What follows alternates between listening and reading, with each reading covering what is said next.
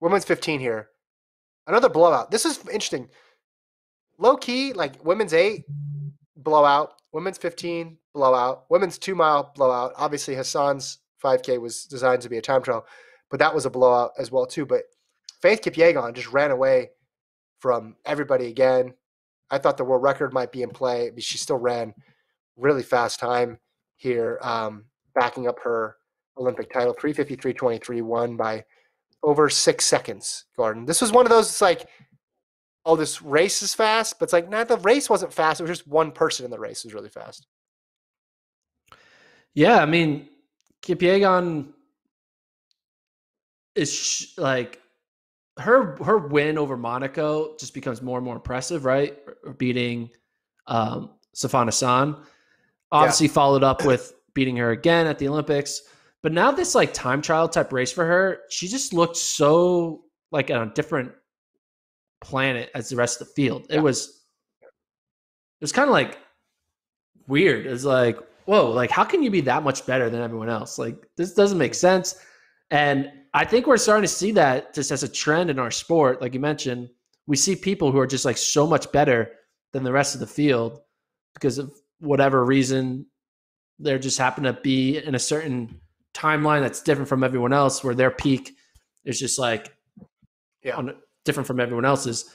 But what I want to kind of combine Faith Kipyegon's performance with a little bit of Jakob Ingebrigtsen, and not to bring up controversial athletes, but it kind of reminds me of when Kiprop and Dibaba were running fast in their 1500s respectively, and they were chasing world records. I think we might be kind of seeing something similar to that with Kipyegon and Jakob, with they're both kind of entering their prime. Jakob, you could say, is still pre-prime, but every time Faith Kipyegon steps on that track, we're going to be thinking, do we see 3:49? That's what we're going to be thinking. Well, and here's the situation now on the women's side of things. You have now the 100 and 200 records are under threat. 400 is still out there. 800, 15 is under threat. The 5 and the 10, if they get together the right field, it's definitely possible because they were broken this year. 400 hurdles is going down every time Muhammad and McLaughlin get together. Women's high hurdles, Kenny Harrison's 12.2. Well, Camacho Quinn got pretty close this year. Women's steeples a little bit out there. Then you could get into the field events as well too. But you got a situation where in any given meet, you have people who are world record capable. Yeah. In at least one of these women's races.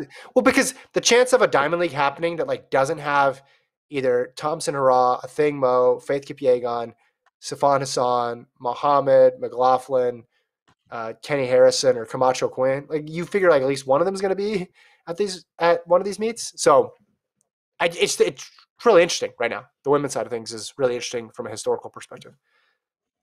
Yeah, agreed. Anything else we have?